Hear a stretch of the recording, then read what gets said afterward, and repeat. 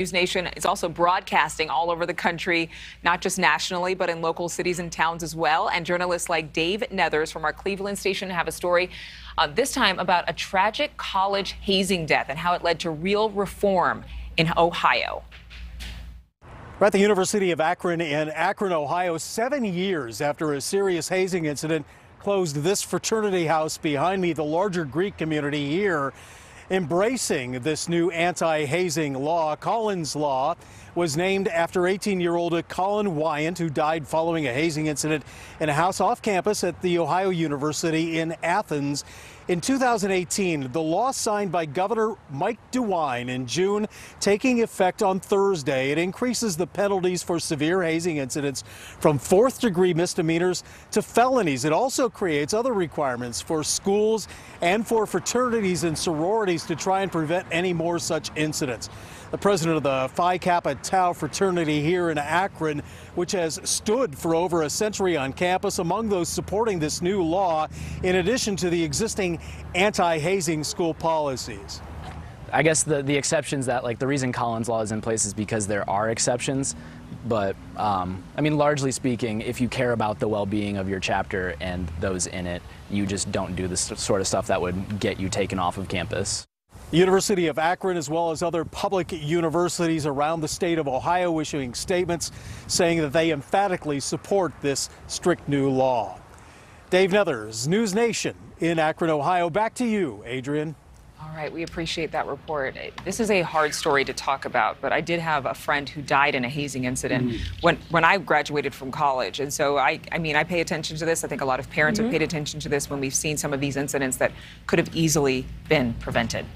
Well, let's talk about our next story. It's Breast Cancer Awareness Month, and there is actually a rage room in Hawaii that caters to cancer survivors, giving them a place to smash stuff and release their emotions. A News Nation's Lauren Day from our Honolulu station takes us inside Break and Anger.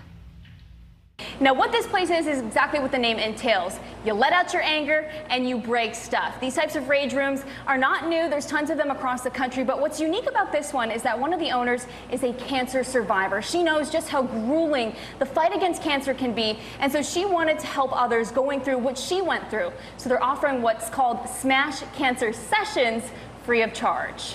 That was one time I was really afraid of taking the medication. I was tired a little bit of it. And one of the nurses told me that there were people going every day to take the medication for years sometimes. And it made me strong to take the medication that day, but it made me wanted to find a way to support them and make their life a little easier, a little happier. I'm a little afraid. I'm angry that it is a disease that has changed my life, that has changed my mom's life, that has taken very many people before their time. I smashed the wine glass to represent the alcohol I'm not supposed to drink anymore. It felt really, really good. Strangely cathartic. Yeah! Reporting in Honolulu, I'm Lauren Day. Back to you in the studio. You know, it's akin to going to the driving range or maybe, you know, hitting some balls. Punching bag. Punching bag, absolutely. Yeah. I love that. My mom and I actually, and I think you were just saying the same thing. What were you going to say? We, one time, had all these plates, and she didn't know what to do with them, and she was like, you want to smash them? Wow. And we went into the backyard, and we just smashed. Well, see, that's a much better story than mine. My mom didn't want me to break my knuckles, and so if I was mad, she wanted me to hit something soft. So she's like, Adrian, if you feel upset by your brothers and what they're doing, punch a pillow. Wow. It didn't really feel as good as smashing plates. I think we're going to Greek therapy on Monday. My goodness. Smashing plates, don't break your knuckles. You know, you don't want to hit anything and hurt it. So yeah. Anyways. Especially not your brothers. No. No, I actually, for the record, never did hit my brothers. So I'm very. I love my brothers. Sister, good yes. for you. No. That's why your knuckles are so healthy. Exactly.